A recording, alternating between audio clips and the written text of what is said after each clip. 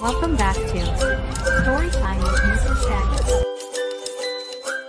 Hi friends, today we're going to read Me and Mama by Cozbi A Cabrera. I hope you like it. Good morning to you, sings Mama, bright as sun. Sometimes she sings it like the birthday song. I've tiptoed to where she is in the house. It smells like cinnamon. Papa and Luca are still sleeping, but I want to be everywhere Mama is. I put my nose to the window. My breath makes a cloud inside. The clouds outside are wearing shadows. The wind is painting the outside window with beads of water. It's raining, I say. The perfect day for boots and puddles, says Mama.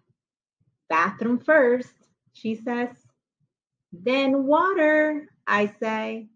This is Mama's cup. Sometimes I take a cool sip, but I have to be careful because her cup is breakable. This is my cup. Mama's cup goes cling, cling with a spoon.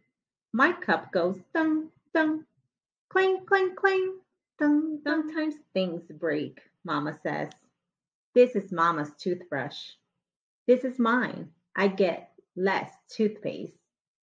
Round my teeth with little circles, Mama says. Round my teeth with little circles, I say. It's shower and dress time.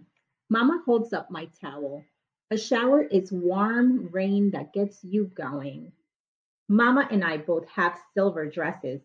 I wear mine with silver shoes. They're my favorite. Today is not our silver dress day, Mama tells me. I put my silver dress back on the hanger and pick the plaid pants instead. Comb hair, says Mama. She points to my chair. I'm hungry, I say. Mama's thought of this ahead of time. She had warm oatmeal in the pot. This is Mama's bowl. She likes berries. This is my bowl. I like bananas. Comb hair, Mama says again. I don't want the bumblebee beret. I don't like the bumblebee beret, I say. Mama closes her hand. She knows I mean just today. She gives me the blue beret.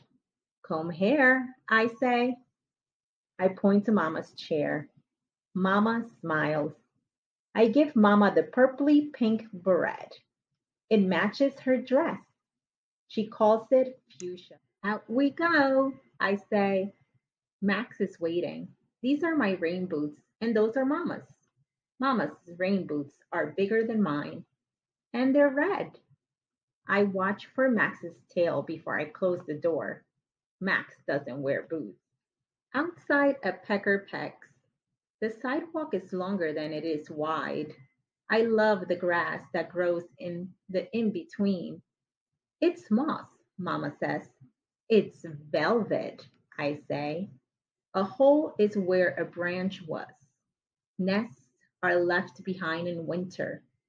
Some things don't let go. But for what? The stores are boxes filled with people. We sing out loud to sky. Sky is taller, taller than the trees. Mama says the song is highs and lows. Splash! The outside clouds are pink with a sleepy sun. The day and our good are done. Mama puts me and Luca to bed. Our day is done earlier than Mama and Papa's. It's just that way when you're growing. Mama reads to us. I read to Mama. I begin each story with, sometimes. Mama laughs. She throws her head back and shines her teeth. I laugh too. You're my best girl, Mama whispers. Luca is already asleep.